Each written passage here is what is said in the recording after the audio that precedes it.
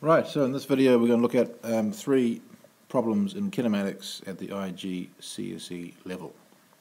Enjoy. Right, so question 1, a car accelerates uniformly from rest to a speed of 15 meters per second in 10 seconds. After travelling at this constant speed for 16 seconds, it is brought to rest with uniform retardation, which means deceleration, in 6 seconds. Find the total distance the car travels in this motion. Now the best way to do this is to sketch a graph, a speed time graph, and just plot what happens as you read it. So the first thing is it accelerates from rest, which means the starting speed was 0 up to 15 meters per second, and it takes a certain time to do that. We can mark that on the horizontal axis, 10 seconds. That's the first section. And then in the second section we're told it maintains a constant speed for another 16 seconds. So we need to add on 16 seconds to the 10, gives us 26, and just have a flat line of 15 to that point. The last section, it experiences a constant deceleration of, well, we're not sure what the value is, but we know it takes 6 seconds to get down to 0. So that's another 6 added on to 26 gives us 32. That's not very clear. Try that again. Yes, that's better. Right, so the problem really is to find the total area under the graph. So this means finding this triangle here, this rectangle, and this triangle area, and adding all three of these areas together.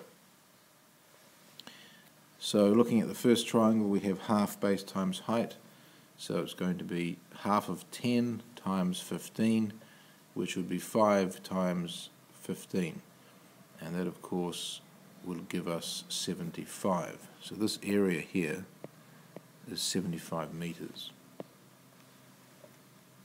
And the rectangle in the middle here, we've got a base of 16 and a height of 15. So just punching that in to the calculator, we get 240 meters. And then in the final section, we have half base times height for that triangle, which would be 3 times 15, 45 meters.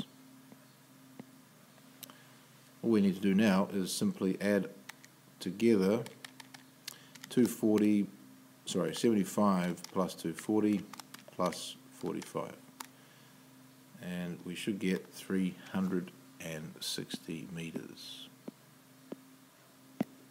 So the total distance is 360 meters. Question 2. An object accelerates from rest with an acceleration of 3. This should be 3.0 meters per second squared, of course, for 4.0 seconds it should say. So let's just put those points in there. Well, that's a point, but this is -2, of course. Question A, what is the final velocity? Now, to do this, use the equation v equals u plus at, but of course u is 0, which simplifies it to v equals a times t. So we just multiply 3 times 4. We get 12 meters per second.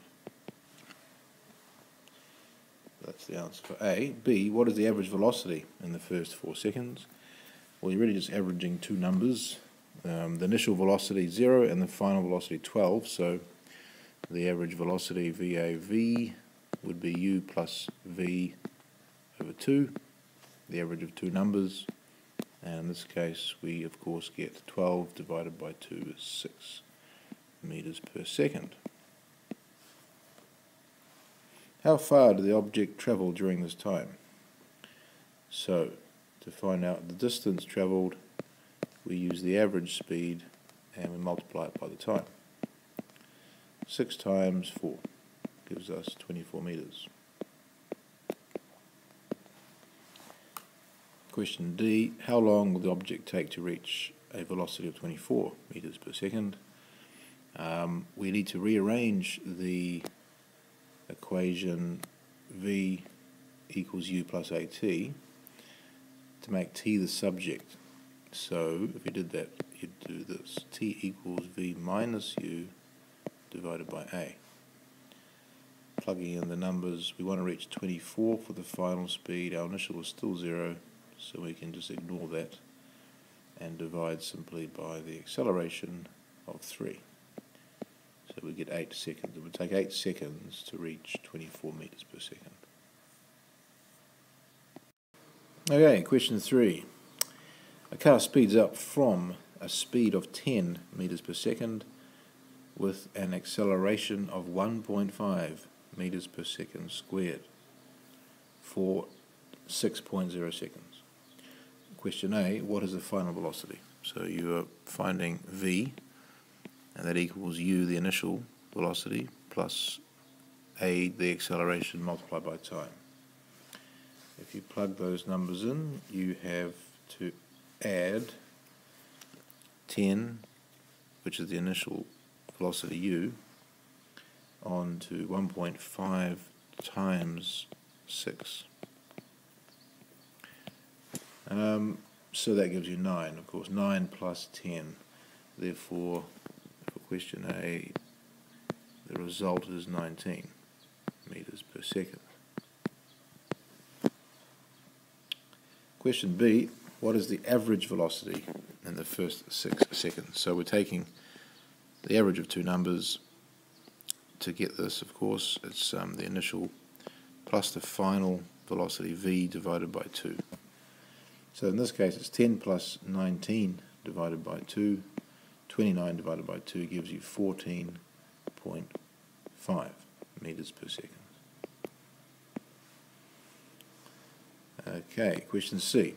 How far did the object travel during this time? Now, to find the distance, you need to multiply the average speed, VAV, times the time. So you are multiplying 14.5, the average velocity or speed, times the 6 seconds that it took to accelerate. And if you do that, you get 87 meters. Okay, question D. How long will the object take to reach a velocity of 22 meters per second? To do this, we need to rearrange this equation, v equals u plus at, to make t the subject. So, doing that, we get t equals v minus u over a.